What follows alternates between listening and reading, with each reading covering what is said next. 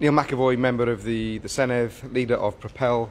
I'm a candidate in Cardiff West, and I'm a candidate on the list in Cardiff, Rhondda Cynon Taf and the Vale of Glamorgan. As you can see, I'm outside the castle today. I'm in the arcade. It's a really special place in the city.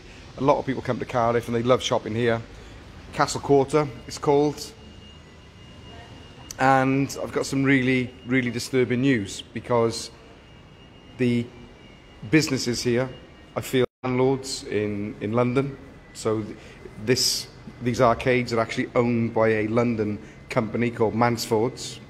So what is happening, or what has happened, obviously the shops have been closed for 7-8 months, and yet this company in London, who I believe, I will check, I believe they've had support of the British government, and yet they want to charge small businesses here full rent, except for 3 months. So I'm told that some of the businesses were given a choice to leave the contract and leave the arcade without debt, and they've done so. Others here, I'm told, those that chose to stay have to pay full rent for, God, 7-8 months. Well, if they're closed for 8 months, they're only getting 3 months off. And as we see, we're walking through now, empty. So lots of the businesses have already gone. So empty there, nothing going on. So for me, the question is, why is this company in London insisting on putting small businesses in our capital city out of business? I'm told that the council has not been supportive. I'm not surprised by that. We have local governments. We have the Welsh government. They should be pitching, another place empty. They should be pitching in, supporting local businesses, supporting people who've poured their heart and soul into their enterprises in this arcade. Today, it's my last day as a member of the Welsh Parliament. What I will be doing is writing to the council. I'll be demanding that the council take action. I'll be writing to the Welsh Government. I'll be demanding that they take action as well. I'll also be writing to Mansford. I want to know what the hell they're up to in throwing out all these small businesses. And also I'll be writing to the UK government, because what I want to know is, how much has Mansford received in subsidy to empty our arcades of business? It's completely wrong. And it's an example of where the COVID crisis has been abused, in my opinion.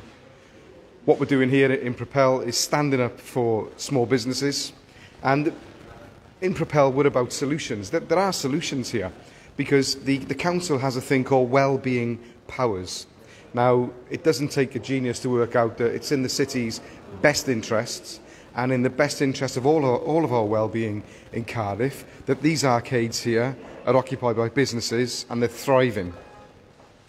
So what Cardiff could do, in terms of coming to the table with a threat, if you like, a big stick, they could tell the landlords, they could tell the company in London, if they're not going to play ball, if they're going to treat these business people in Cardiff very badly, then the city will compulsory purchase these arcades. Of course there'll be a row about it, but we have the powers under well-being.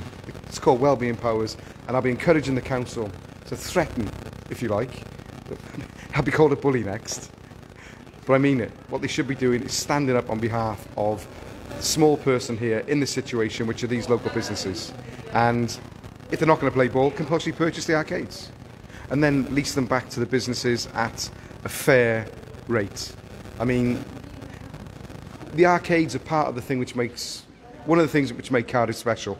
All the people I know that come here to visit, and they've loved the arcades. And it's a crying shame to see them empty. It's a crying shame that businesses are faced with debts now, in terms of having to pay so much rent when they've not been trading. It's just not fair. And the whole purpose of electing politicians is to bring solutions, but also to have a bit of fair play. And that's what we want here. So I'm just walking through now, and see it's getting busy again, which is good.